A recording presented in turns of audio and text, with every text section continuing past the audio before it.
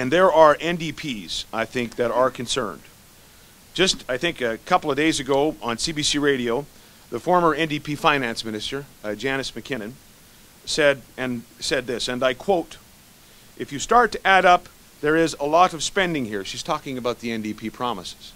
"If you start to add up, there's a lot of spending here, and how do you reconcile that with the idea of a balanced budget?" She goes on to say there are positions being taken that are not consistent with what past NDP governments have done. That's the former finance minister in the Romano administration. I think the Romano NDP were a little bit different than Mr. Lingenfelter and the current NDP. Ladies and gentlemen, in a couple days we'll present our platform. Here's what you can expect. You can expect what you've already heard from us and what Laura's been campaigning on. You can expect targeted and focused relief on affordability issues for seniors and for students and for families.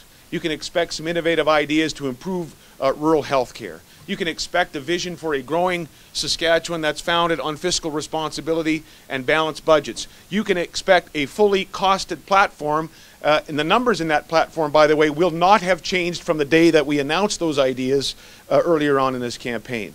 You can expect consistency, a vision of growth that's worthy of this province, and you can also expect responsibility, because that's what you have asked of us. That's what the people of the province expect of their government. I don't think their votes are for sale.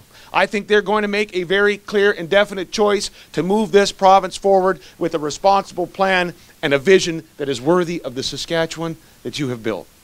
Thanks for coming.